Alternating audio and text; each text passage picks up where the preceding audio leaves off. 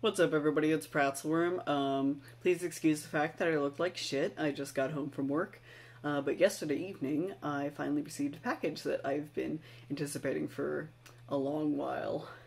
And inside was this little guy. I bought him off of eBay, and I didn't initially realize that he was a Furby baby. I thought he was a full-size one, but that's okay. I can still work with him. I got a pretty good deal. Just under budget of, I had a budget of $30 and ended up getting him for like $30 and some change, so it's pretty good considering most of the Furbies I was seeing off eBay were going for like $45, $50, and I was like, ooh, that's a little much for me. Part of the reason I got him for such a good deal is because he's actually dead, but I'm gonna open him up and see if he's damaged or if he just needs to be jump-started. He's a little dirty, but that's alright because I'm probably going to reskin him anyways, and I gotta peel off the skin to look at his insides. He's also got his tags intact. This one's a little bent, but that's all good. His faceplate's actually surprisingly clean and like in pretty good shape, so I am definitely pleased with him. I've been tentatively calling him Cool Mint, but his name might change depending on what he ends up looking like. I've got some plans for how I want to customize him, but it might take a while before I can actually get that stuff, since fabric is kind of a hot commodity right now with everybody making masks and stuff. So we'll see what I'm actually able to get for him. In the meantime, I'm going to try some necromancy. So logically, the first thing to do is the first thing to try is to see how he reacts to batteries. Oof. I need two hands for this, apparently. So I've opened him up. He's a little dusty inside, which makes sense because, you know, he's over 20 years old. Oh my god, he's old enough to drink. So, batteries in. I think you hit the reset button.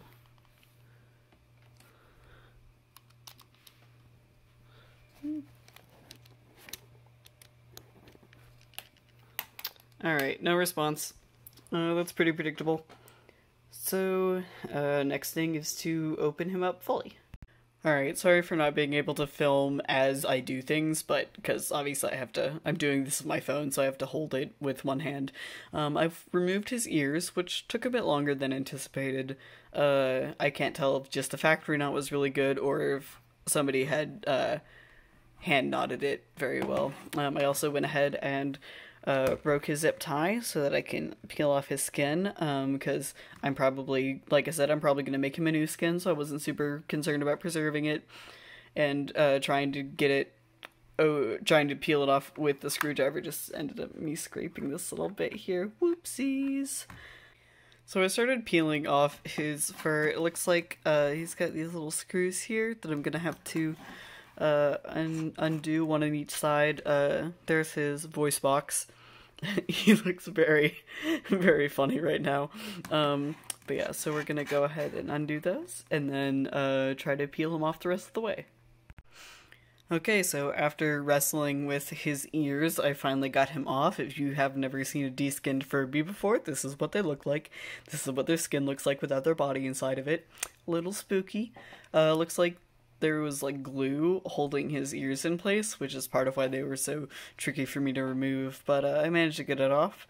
So now I'm gonna peel him open even further and assess the damage. Alright, so here he is fully deskinned. He looks a little drunk, but that's okay because he's legal. Here is all of his circuits.